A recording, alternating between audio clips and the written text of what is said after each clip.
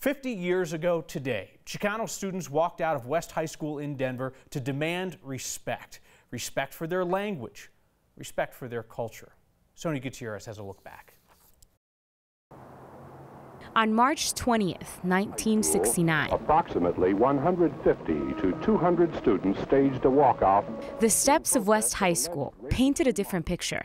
In protest of alleged racist remarks made by a teacher at that school. Chicanos were tired of being treated unfairly. Students, who were chastised for bringing food from home and, needing to eat in the corner silently and, having their hands slapped for speaking Spanish. Even when students tried their best, Teresa and Mia, principal and resident principal now, say they've heard stories of how students still got disrespectful comments from their teachers. That Mexicans are stupid, and if you're stupid if your family speaks Spanish. So Chicanos united and did something about it. They created a list of demands. This is one of the first drafts. They were asking for Spanish teachers for access to different opportunities aside from being recruited for the war. Number 3, a principal with a Spanish surname must be appointed to administer West High School.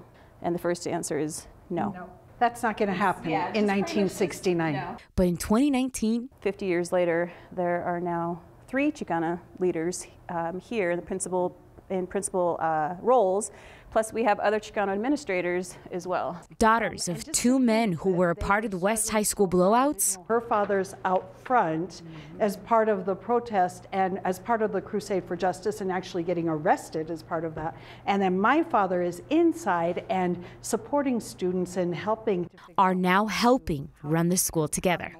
And here we are, co-leading 50 years later. They're an example for students now. I don't think I would have gotten the same opportunities at any other high school as I get them here. Who want to continue the legacy of a community that fought for their opportunities.